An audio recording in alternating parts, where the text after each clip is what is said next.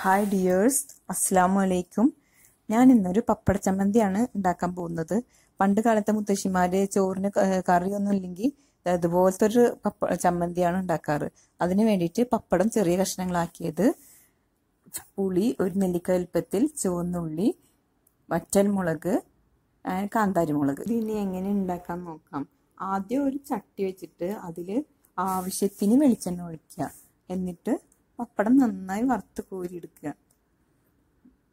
ഇതുപോലെ പാകത്തിന് വറുത്ത് കോരിയെടുത്തിട്ട് അതൊരു പാത്രത്തിലേക്ക് മാറ്റാം കേട്ടോ. പിന്നീട് ആ ചട്ടിയിൽ തന്നെ നമുക്ക് കൊച്ചുള്ളി ഇതുപോലെ വഴറ്റിയെടുക്കാം കേട്ടോ.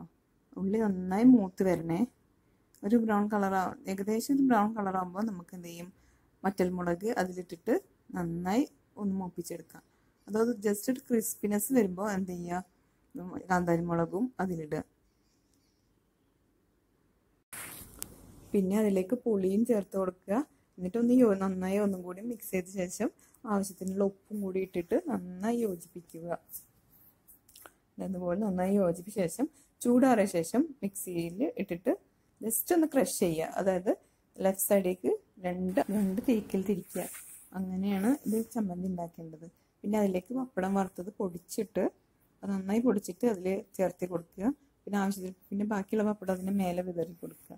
ഇതാണ് നമ്മുടെ പപ്പട ചമ്മന്തി. നല്ല ടേസ്റ്റാണ് കേട്ടോ. ഇത് കൂട്ടി മാത്രം ചോറ് തിന്നാം. കാരണം പപ്പടത്തിൻ്റെ ടേസ്റ്റും ചമ്മന്തിയുടെ ടേസ്റ്റും കൂടി ആയപ്പോൾ അടിപൊളി പപ്പട ചമ്മന്തിയാണ് കേട്ടോ.